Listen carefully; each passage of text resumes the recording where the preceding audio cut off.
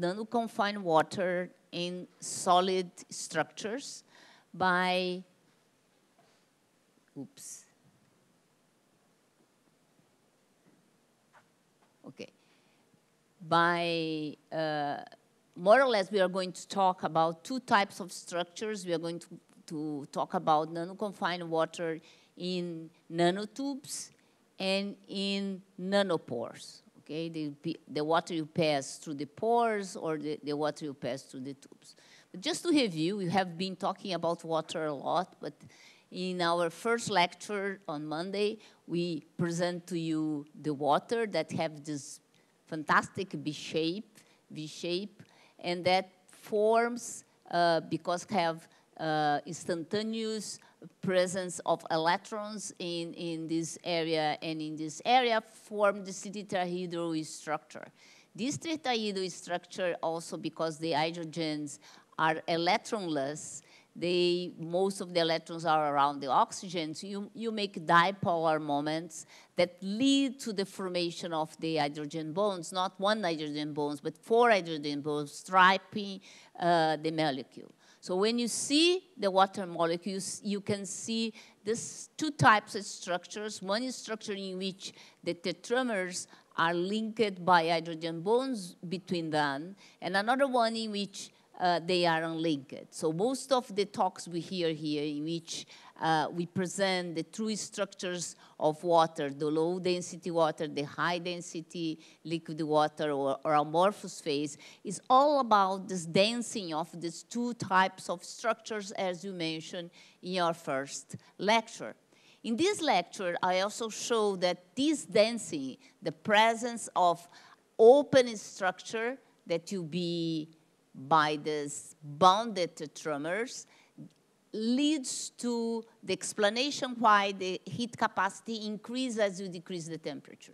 And usually, this enhancement of the heat capacity is what Paola explained, that will give rise to the Widon line, that will be a peak in this at some point when it crosses the Widon line. That's the line beyond the potential second critical point, and that this enhancement of the heat capacity is due to the fact that I can rewrite the heat capacity as the fluctuation of entropy. And when I see this picture, I see an average high entropy, but a local low entropy. What makes the distinction between these two things, that's the fluctuations, enhance as I decrease the temperature, what explains the heat capacity increasement of water. Similarly, when I look to the compressibility, that also is enhanced, that also you have a peak when you cross the Widon line, can also be explained because the compressibility is the fluctuation of volume, means the global volume minus the local volume, the average volume. And you can see the average volume is more compact because the average volume will be a mixture of these two types of structure, while the local volume will be only this structure that's an open structure. And with that, with my fingers, I can explain what's going on here. Then the mixture of these two things becomes the thermal coefficient. And because this is negative, we can have a thermal coefficient that's negative, what brings the maximum of density. That's one of the most known water anomalies. Here again is the phase diagram. As you can see, you have the liquid gas critical point, and you can see a dotted line that will be the Widon line. Here I just have one single phase, but as I cross the Widon line, I see effects that will become diversions at the critical point. And here is the supposed to be second critical point, and you can see the difference of slope, because while in this phase I have a difference of volume accompanied by a difference of entropy having the same sign, and with that I have a positive slope. Here, when I increase I have an increasing volume in the difference of the phase, a decrease in entropy, and that's why I have this potential, because this was not seen, potential slope for the second critical point. and the width line will be something that goes beyond here, and all the anomalies will be around this area. Well, now we're going to talk about something that also Paula discussed a lot, but now I'm going to first bring this diffusion, the mobility at the bulk level, just full water level. Here, just to remind you that I can calculate the diffusion coefficient by the radial distribution function, the position now and the position in a time t, and this will be the diffusion constant. Another element that will be important for us is the correlation. I will put a vector in my molecule, and I'm going to calculate the time the molecule rotates and the correlation for that. There's two quantities, diffusion constant and translational rotational coefficient will be used to understand some of the dynamics of bulk water first, and then confined. Here just to, then another element that I'm going to use is the viscosity that I calculate from the stress tensor, and the diffusion constant, and the traditional expression which relates the diffusion constant, Stokes-Einstein,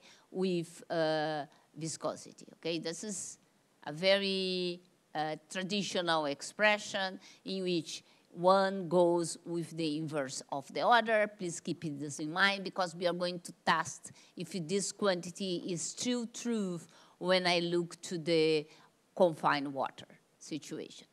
So many years ago, Austin Angel did an experiment in which he measured the diffusion coefficient of water against pressure, and he observed that I have this region in which I decrease the pressure and the diffusion coefficient decreases. This is not, imagine, diffusion coefficient is the ability of moving. If you increase the pressure, the idea is that you should decrease the ability of moving. So a more natural behavior would be increasing pressure and decreasing the diffusion. I increase, and I got stuck, and I don't move, okay? But what he observed is that I have a whole region in which I increase pressure and I increase the diffusion. And if you have very good eyes, you can see that around here there is a maximum of this function. And these circles are the maximum in density, okay? So the maximum in density of water is kind of close by the maximum of diffusion water. So this is kind of puzzle. You know, I compress and water moves faster. Water have more mobility. So many, many years ago, I think some of you were not even born, we did some molecular dynamics simulations with SPC water, Grijeira model, in which we measure the diffusion coefficients against density. That's kind of equivalent of thinking against pressure. So I increase the number of molecules in this area, in this area, in this area, and water moves faster, okay? So more molecules, and somehow the water is moving faster. So we attempted to understand what was going on in this scenario. Pay attention that all this happens at very low temperatures, okay? So it's low temperatures, increase number of molecules, I increase. Unlike the experiments of Angel, in the simulations, we have a minimum. Here, it never reaches, never goes up again, okay? So unlike his experiments, we are able to have a minimum. In this area, we are in negative pressures, and that's why he couldn't get there, but in simulations, we do some tricks, and you can get into this area. So you have a maximum, you have a minimum, you have a minimum, a maximum, and so forth. So this is just the comparison between the experiments and what you observe in this particular SPCE type of model in which we find a region in which the diffusion is anomalous. But also, we did something that was not done experimentally. We put a vector in our oxygen and have many plots because we put different vectors. And they have shifts, but they particularly don't give a very distinct different behavior. And you calculate the time the molecule takes to rotate, okay? So we show that if you increase the density, water moves faster. But now I want to understand if while water moves faster, the water molecules will also rotate faster, okay? The two things like a dance, okay? And what we show here is that this is time to rotate. So when this is big, means that rotating slower, okay? So in the region in which water rotates slower is the same region in which I have the minimum of diffusion. And the region in which you have faster is the region where you have the maximum, around 1.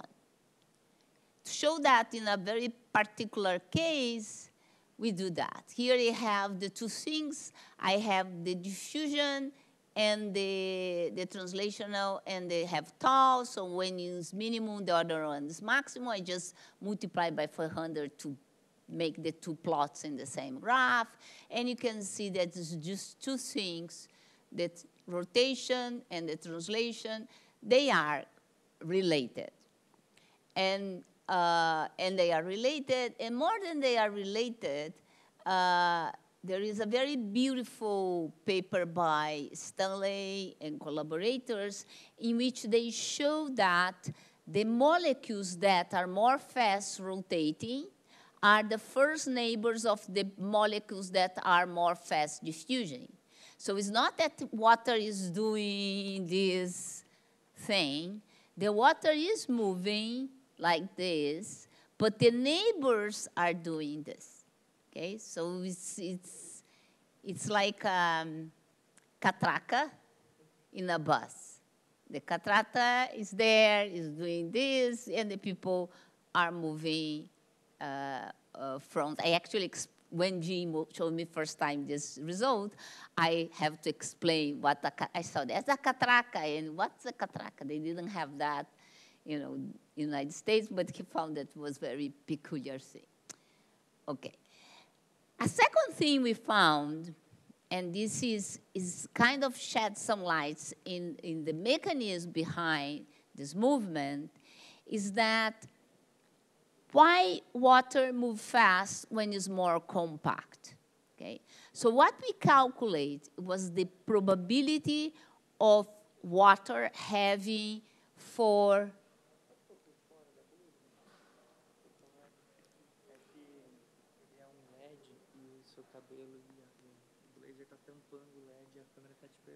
o que eu faço? Põe por fora do cabelo por cima. Por fora, peraí. Assim? Perfeito. Tá. So, okay. And so, what we did is that we calculate the numbers of first neighbors each water molecule would have. Remember, water wants to make 4 bonds. So, what the natural number of neighbors you could expect for water is to have 4 neighbors. So you make 4 bonds with 4 neighbors, okay?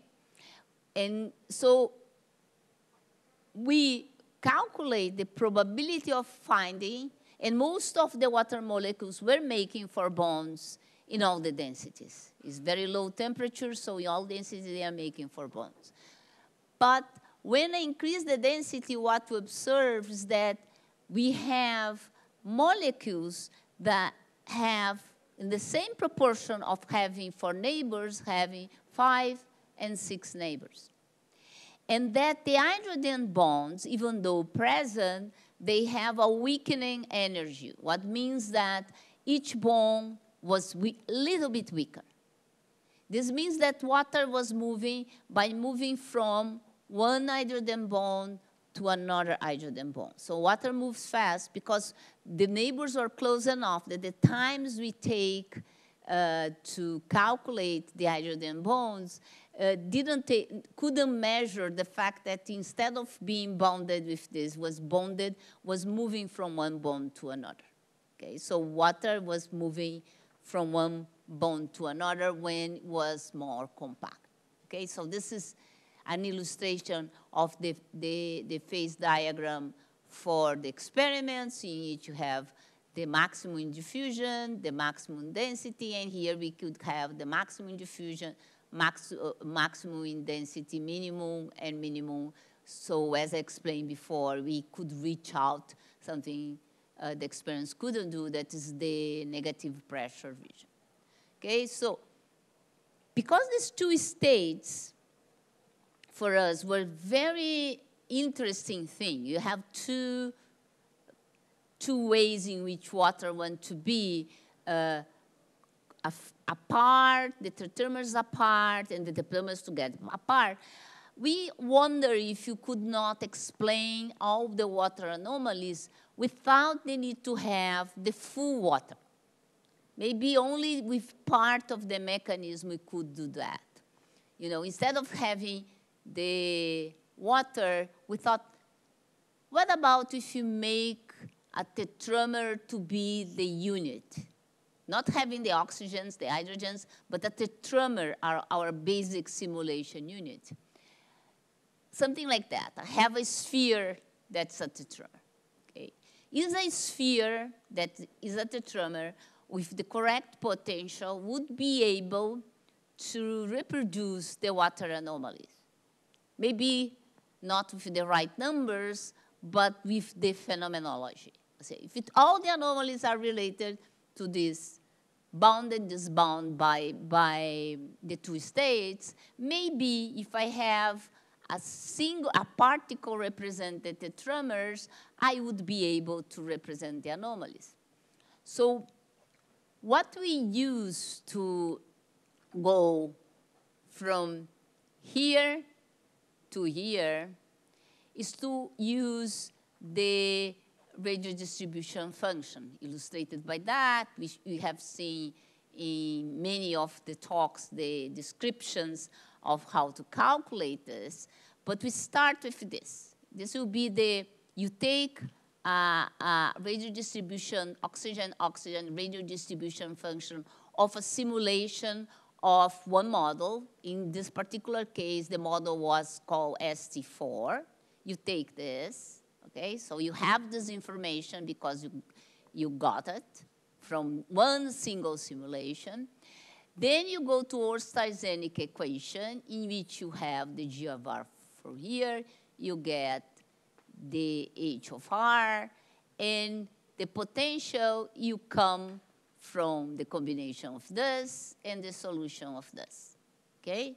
So I can derive a potential between two tetramers by the radio distribution function of one simulation for one specific model. You might be thinking, you select one density on temperature and you hope this will describe everything. Yes, that's the name of the game. With that, we generate this type of potential, okay, two-length scale potential. Have a shoulder, this yellow line is the force, so the shoulder represents the non-hydrogen bonding tetramers, and the hydrogen bond tetramers will be here, okay? But now the simulation will not have more oxygens, will have no hydrogens. There will be spheres in a box interacting to two-length scales potential. And it's very useful because then you can understand if the basic idea you had about the anomalies come from these two length scale interaction, if it's true or not. Because then a simple sphere with two length scale interaction will have at least some of the anomalies present in liquid water. So we did the simulations. The gray lines are isocores. So each time you have a minimum in an isocores means that you have a temperature of maximum density. So yes, you have a whole region in the phase diagram in which you have a temperature of maximum density. So this model, two-length scales, reproduce this water anomaly of density. But also, we calculate the diffusion coefficient. And you can see that the diffusion coefficient have a maximum and have a minimum, exactly like we observe in our full simulations. And we are representing this maximum and the maximum and the minimum here as this green and this green. And you also calculate the rotational, that is these other ones. And in this particular model, because there is no homogeneous nucleation, we have a second critical point, like the second critical point that people have discussed for water, that you separate two liquid phases for water. Okay, so yes, the answer is yes. It's possible to have at least some of the anomalies of water in a model that's an effective model. It's not a full model, it's an effective model for water. And here is just putting together experiments, atomistic simulations, and effective model for water. Then, if I can do this model for, use this effective model for the description of bulk water, why not using it for confining water? Okay, so now we are going to ask ourselves what happens with that same diffusion coefficient that we found that have this anomalous behavior in confining water. So to do that, what we did is that we have two reservoirs, 1 and 2, and you have a nanotube linking these two reservoirs. We keep the same density in the two sides, and we see what happens with the diffusion inside this tube. Again, the potential will be this two-leg scale potential in which the sides represent the interactions of non-bonded tetramers, and here with bonded tetramers. So what you got from this work is that as you cut, here what you're seeing is a nanotube that you look in front of the nanotube and you did a cut. So when this nanotube is large, you can see forming layers. The red things, this is the nanotube. This is the water is in red. Okay, I'm just showing, and they are just spheres because I don't have the oxygen. As I decrease the radius of the nanotube, you're going to see that the layering becomes more and more consistent, and that the number of layers decrease until you have just one single line. Okay? This single line is not a single line of water molecules, because each sphere here does not represent one water molecule, but a tetramer. So it's a larger structure. But what you see is that there is this formation of layering of the tetramers. And this gives rise to a diffusion constant that as you decrease the radius, like you are decreasing here, you decrease the radius of the nanotube until the smaller radius, you observe that the diffusion coefficient goes down, the system almost freezes, and then you squeeze a little bit more, and it diffuses again. And this is an anomalous behavior, because what we expect as you decrease the size of a nanotube is that the water is going to move and stop moving. It does so and freezes, but then you squeeze a little bit more, and you just flow in this single line in this structure. Okay? That's what this graph represents. And atomistic simulations also shows the same behavior. This is a simulation not for the effective model, but a simulation in which these numbers are armchairs type of nanotubes, in which you see that there is a decrease in the diffusion coefficient, but when you come to this smaller size of the nanotubes, you have an increase again. So you squeeze, it is kind of diffuse less, but then you decrease a little bit and you start to diffuse again. Just after, again, please notice that at 9.9 I have a freezing. So water freezes at room temperature inside this armchair type of nanotube.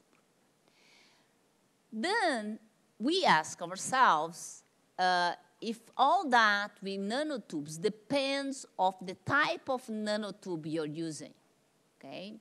Because this freezing means that my water is ordering inside the nanotube, and if it's ordering, it also have to compensate the, sorry to say, hydrophobic interactions with the nanotube wall.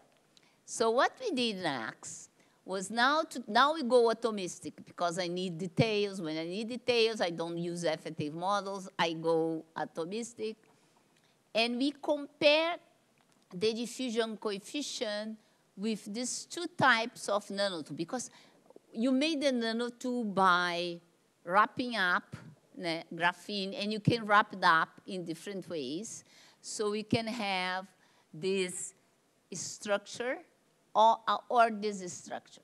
You can see that they are distinct because I put in red here the distinction. And imagine that water, you'll be willing to be in the center of this hexagonal. And here you'll be in one type of position, here you'll be in another type of position, okay? So these are the structures. We analyze just some examples of 9.9 means this is one type of structure. You're seeing that it's very small. The diameter is 1.22 nanometers or 1.63. Then 16, this is another type of nanotube. This is the zigzag nanotube. This is our armchair nanotube. So this is bigger than this, and this one is bigger than this. But these two have very similar radius. This is the size, the number of water molecules, and the densities we are working with. Here against the diffusion, against the diameter.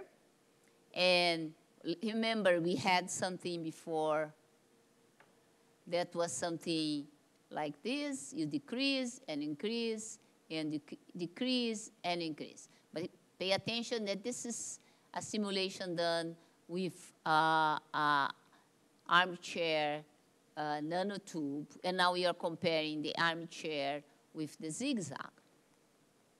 And the first thing we observe is that when you look front, cut your nanotube and look in front, and if you make the oxygens in red, you can see where the oxygens are in both the zigzag nanotubes, the armchair nanotubes, okay? So when you look to the zigzag nanotubes, you can see that the oxygens are favorably along lines inside the nanotube, because you see the reddish either here, here, here, here, here. Means that they are lining up in a very specific line. But when you look to the 9.9 nanotube, you're going to see that you see oxygens everywhere. And you see oxygens everywhere, not because they are lining in a circle, but because they are doing a helix. You know, the water needs to organize making hydrogen bonds. They are doing a single line, so there is one line of water molecules. But instead of being a line in which they are lining in one after the other, they are doing a helix here. So here is a helix. Here they are organizing in one line in each way. Notice that when I have a larger diameter, there is no distinction between the diffusion constant of these the two systems, the zigzag and the armchair. And you should notice that they form two layers, one center layer and outside layer, center layer, outside layer. But when I make it very, very small, we form one basic layer. And but the huge difference is when I have the freezing for the armchair, because the zigzag doesn't freeze. Didn't freeze because the type of ordering that has inside. So when I go confined, yes, it's very important all the details about the confinement. There is, I change the material, I will change important properties, maybe not for large or very small diameters, but surely the freezing point will be affected by that. Then also we start to ask ourselves if Stokes-Einstein relations would be still valid in that scenario. Why we are asking that? Because Stokes-Einstein relations was very important. Everybody, just remind you what I'm talking about. Is the relation between the diffusion and viscosity. That was for classical hydrodynamics. This is a kind of holy grail for classical hydrodynamics. If this would be valid in this situation in which we are confined at nanometer, in which I cannot make any type of approximations that were done to derive this expression, okay? So let's ask ourselves, and if you mind, Paola talk a little bit about that, and these have approximations that is a uniform media, and here's not a uniform media because water is discretized, so in principle I have no hope to have that as valid. And we are going to do that comparing two types of systems. We are going to compare a hydrophilic system with hydrophobic system, okay? And for us, the hydrophobic and hydrophilic will be matched by an interaction parameter. So we are going to put an interaction parameter that will say is attractive or is repellent. So we're doing a tube,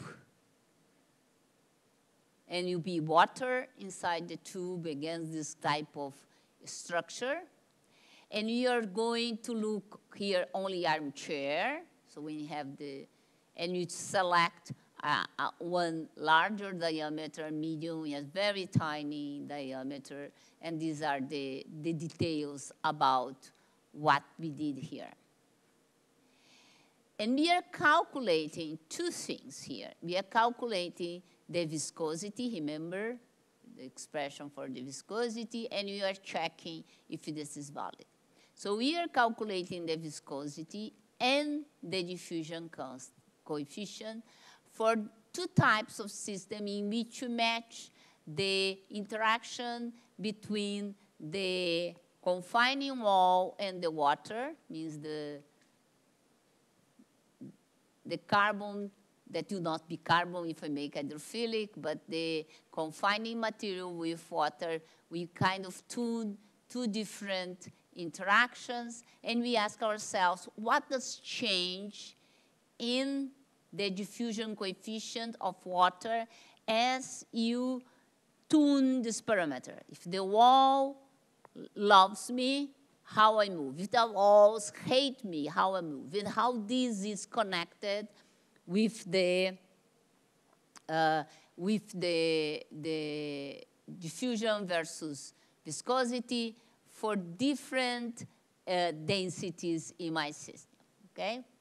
So as you can see, and here in blue, you'll be hydrophobic, in red, if you be hydrophilic. So I do expect some distinction for the different behaviors, but when I have a very large tube, the 3030, as you can see here, is 4 nanometer diameter tube, I have both for hydrophobic, hydrophilic, no distinction, and more or less, the enhancement, increase of the diffusion implies a decrease of the increase of the viscosity implies a decrease in the diffusion, not exactly in the same way as the equation, but it's not too different. Then I decrease a little bit the size of my nanotube, as you observe, with 2.70 nanometers of diameter. And again, I have the same thing for hydrophobic and hydrophilic. So for medium-sized nanotube, I see no distinction. And more or less, if this increase, this decrease. The change and the difference in behavior comes from when I compare the hydrophobic and hydrophilic for this very narrow tube that's 1010, in which you observe a huge increase in viscosity for the hydrophobic. So something in the structure that somehow was very similar when I have the 3030 and 1616 changed. And more than that, when I look to the diffusion for the hydrophobic, it's like a change in the density. I make the system more compact, and the diffusion coefficient stays constant. And here I have a clear violation of stochastic. You know, it stays constant. Then we decide to look to this and ask ourselves, how are the molecules arranged inside the nanotubes for these two cases, the hydrophobic and hydrophilic for 1010? And that's the distinction, you know. Here I'm calculating also the number of hydrogen bonds. This is the hydrogen bonds, of course, of water. In the case of hydrophobic and in the case of hydrophilic interactions, they are very different as I increase the density. And the structure in both cases is very, we have much more organization in the system when I have these hydrophilic sites. And these organizations is what make all this distinction in the behavior. Here you have a more compact, kind of messy, what means that allow me to have more hydrogen bonds, because it's like the water is organizing in a smaller circle, because it's kind of trying to be away from this surface area that is hydrophobic, and with that, it gets more disorganized. Here is attempt to be closer to the surface area, what imposes more organization, but what also decrease the hydrogen bonds because it's pushing molecules more far apart. And flow, okay? First I talk about diffusion, that's this, but then let's ask ourselves what happens with the flow of molecules inside this nanotube. To understand what I'm going to measure, first we have a relation that the average velocity in the direction of the flow is related to the difference in pressure between the two sides, the length of the tube, with this hydrostatic parameter, okay? So this is a classical hydrodynamic type of equation, okay? And this expression is related to the diameter and to the tube and to the viscosity. And the viscosity I can get from hydrodynamics, bulk hydrodynamics. So classically, I would expect to have these derived from these derived from this viscosity. So this is the classical linkage. But when I do simulations, I can direct calculate the average velocity. Okay, so I can calculate this, I know this, and I know this. So I kind of calculate this from the simulations.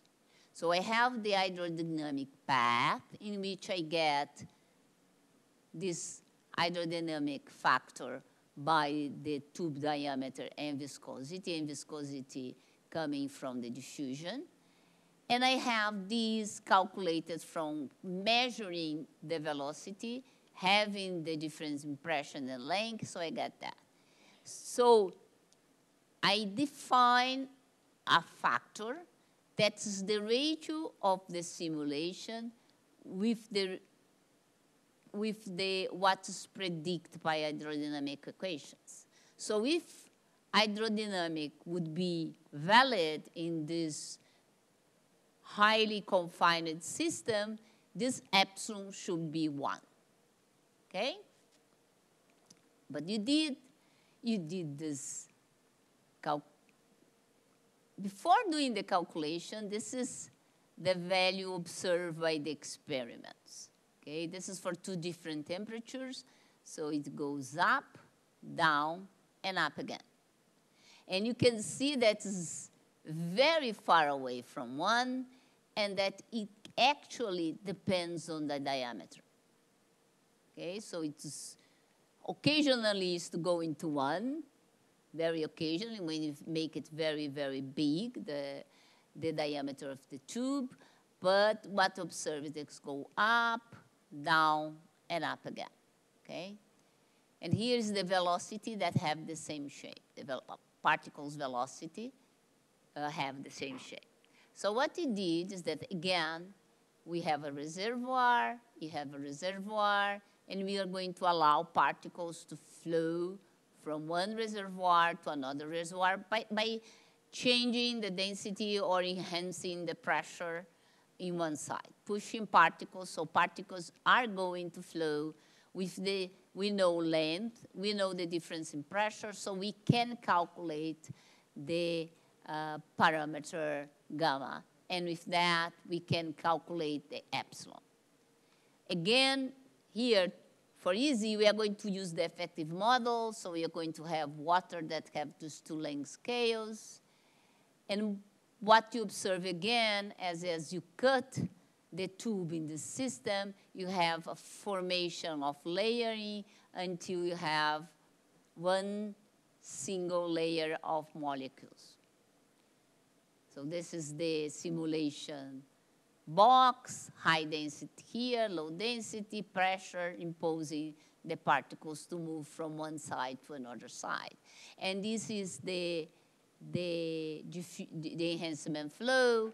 Here I'm matching for different types of parameters that I can use in my potential, depending how I do the integral equation translation for the potential. But in all the cases, what I have is this up, down, and up again, with numbers that are not so large as observed by the experiments, but all much larger than 1, what explains the fact that the hydrodynamic equations are not valid anymore in this regime.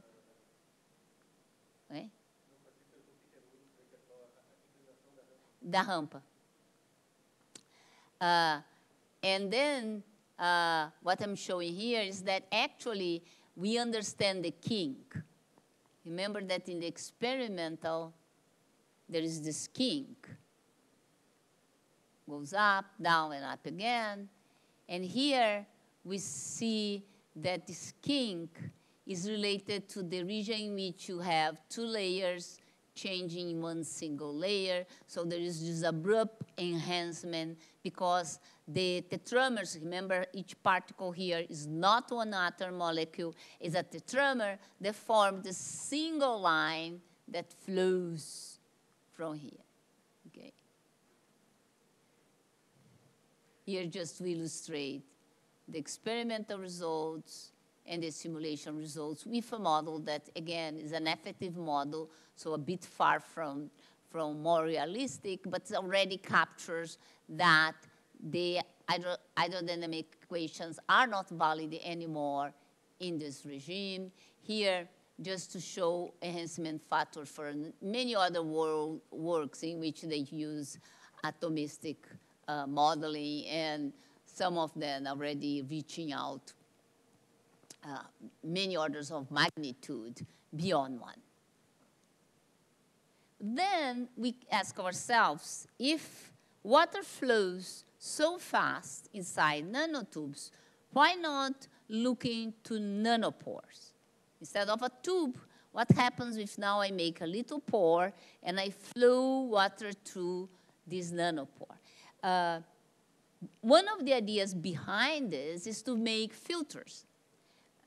When you have a filter, you have a pressure that pushes water to the other side of the membrane, and this water leaves salts behind, and the water passes, okay? This is a very expensive type of procedure because it requires a lot of pressure for making water to pass, and one of the properties people look at are very good quality membranes, membranes that allow water to pass and do not allow salt to pass.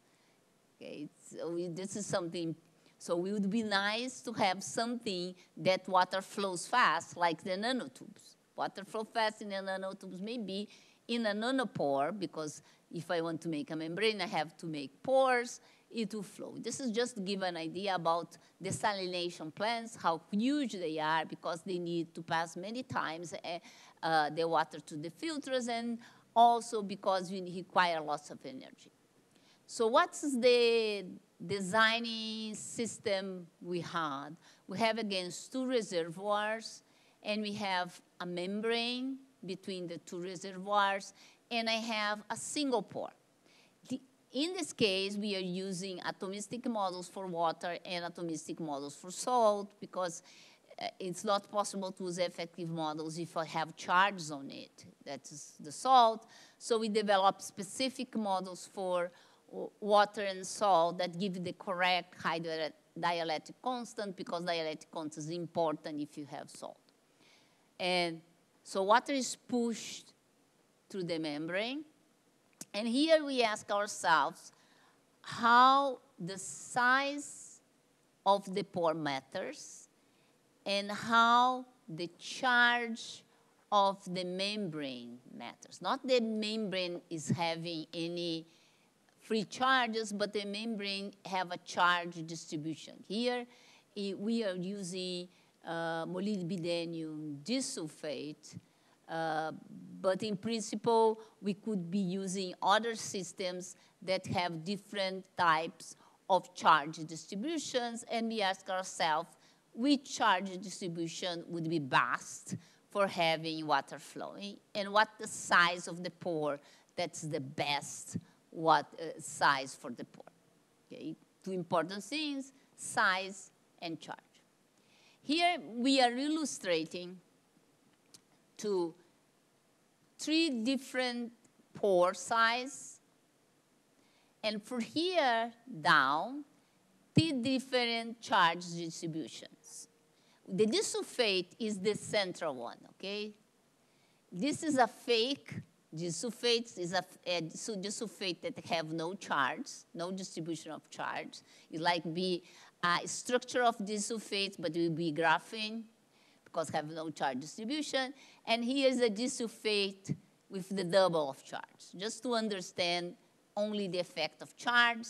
And this is 0.74 nanometer of diameter, 0.97, and 1.233 nanometers.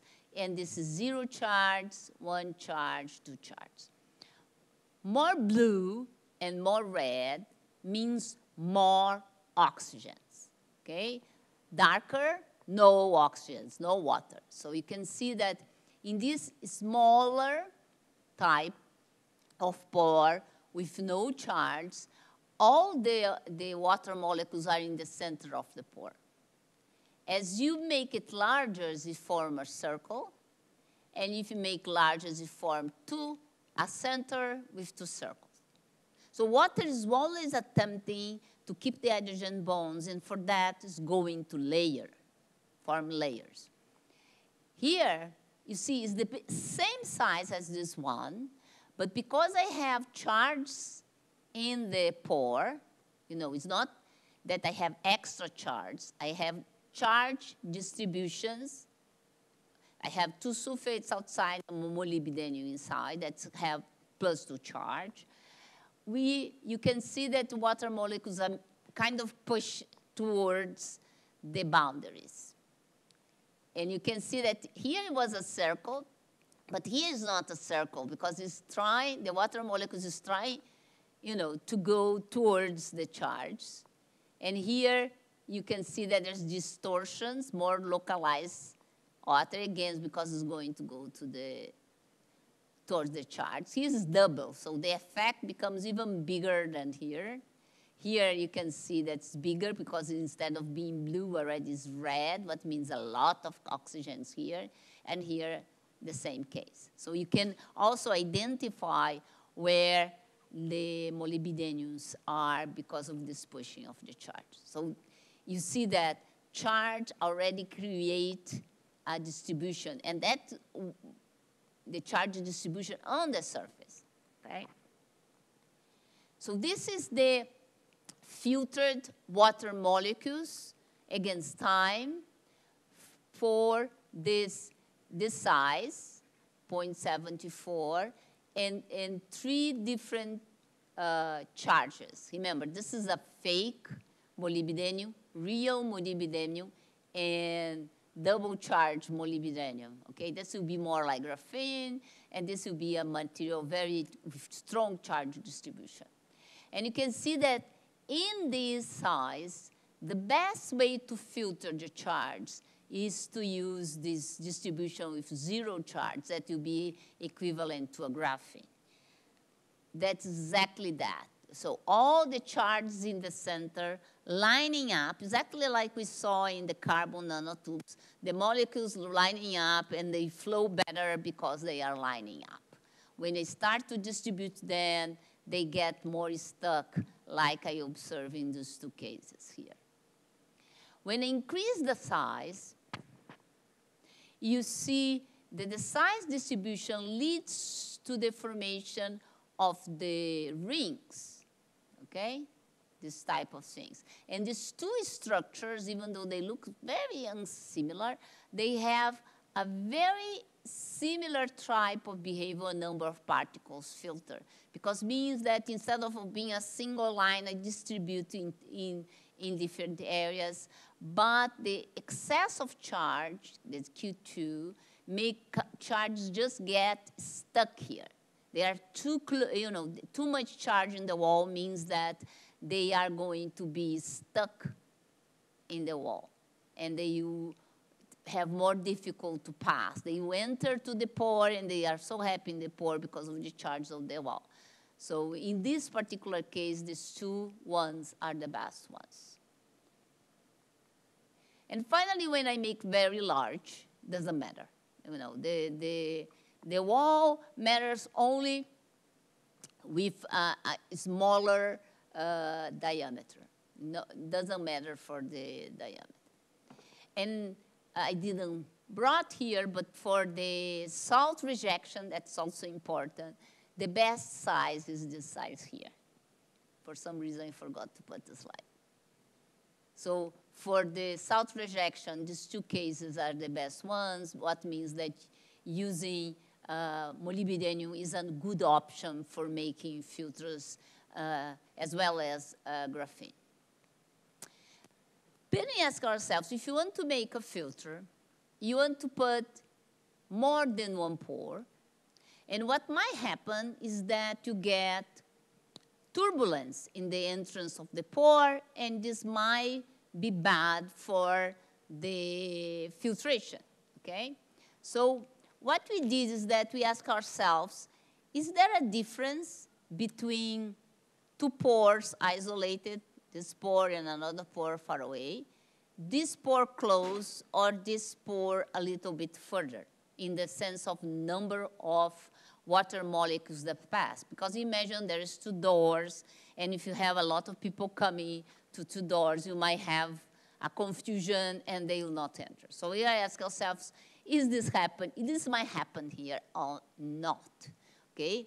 And now we are going to calculate the permeability. You appear as permeability. Before I just counting the numbers of water passed, but now we're going to calculate the volume of water per area and per time, per pressure, and this will be the permeability. So here is the permeability of the 1 nanopore, that's 1, and these 2 are the 2 other 1 nanopores. So the 2 nanopores, either very close or far apart, doesn't matter. You don't see, you can notice that I have less than a pore diameter between them. And really doesn't matter when I compare with 2 far apart.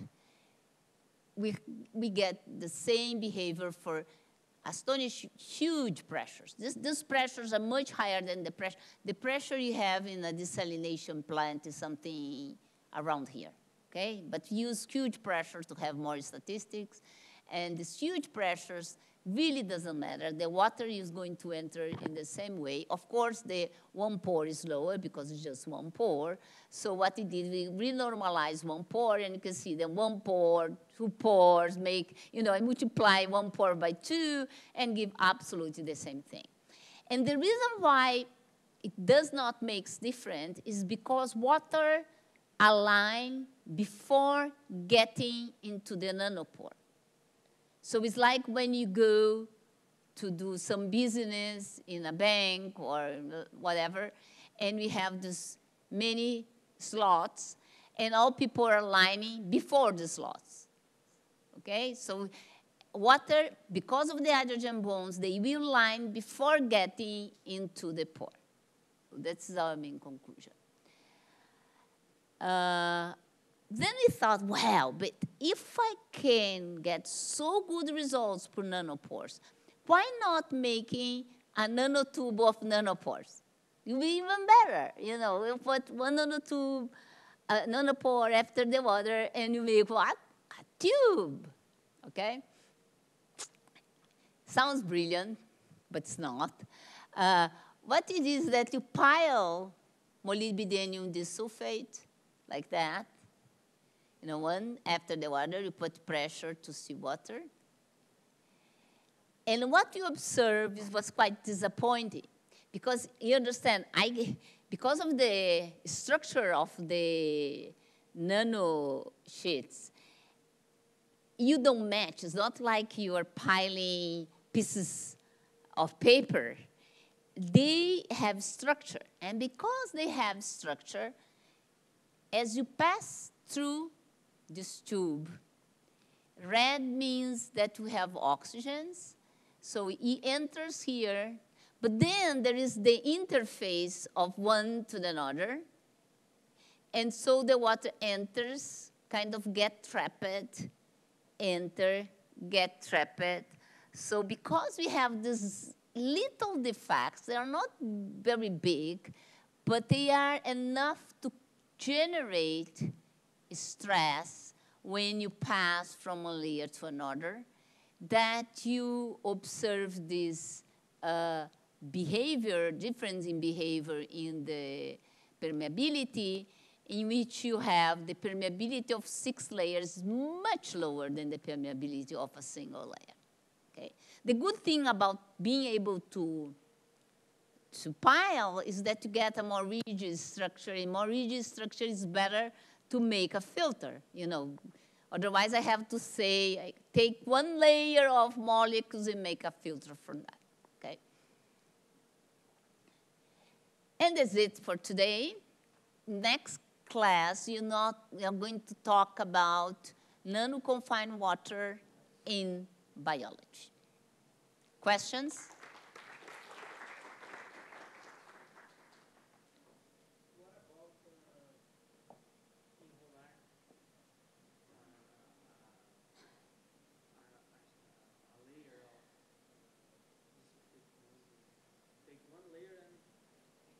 Yes, make a tube from a disulfate molybdenum. This was done, I think Mateus did diffusion or flow.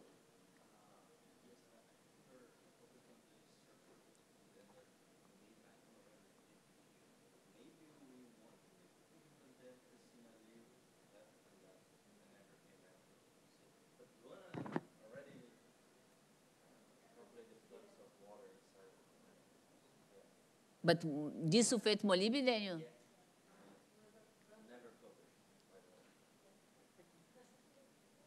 So have a fast flow also.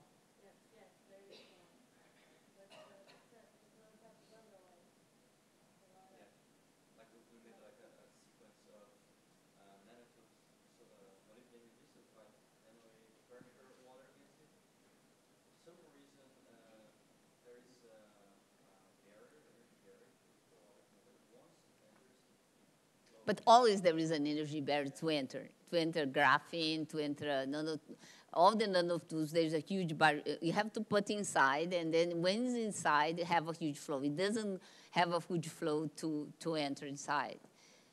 But my doubt would be because they have charge in this discharge distribution, if it's too small, it might get stuck in the charge distribution.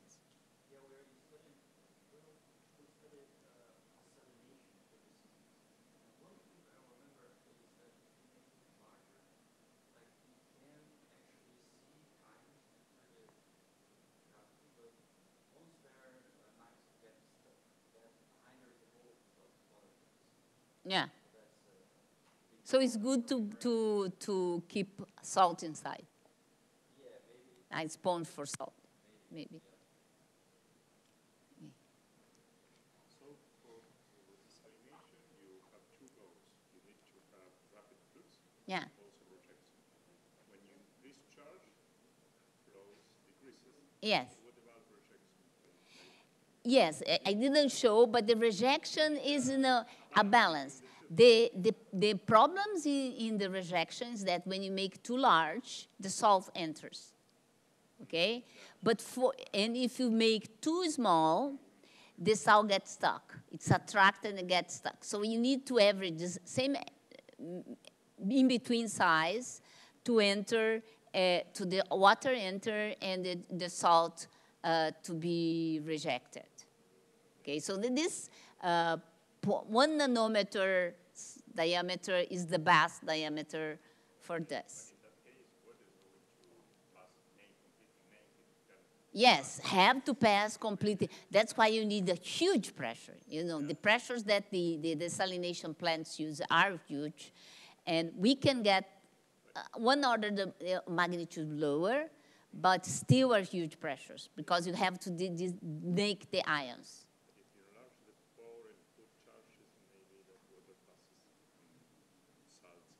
Yeah. If you do what? If you the pore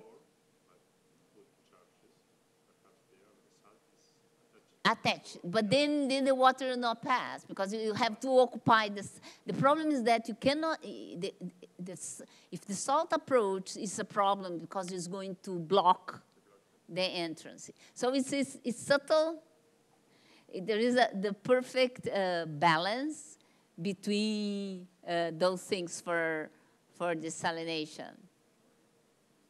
Now we are attempting, and Rogelio is going to speak a little bit tomorrow about this. We are attempting to do stripes instead of pores, stripes, because there is an experimental, not experimental, actually applied group in Minas. They show that if you take a polymer membrane, because those desalinations are polymer membranes, and you put a surface of graphene oxide on top, you cover with that, the process of filtering is better. What means that you add 2 things, and the filter filters better than just 1 thing. And what we suspect is that the oxygraphene orders the water.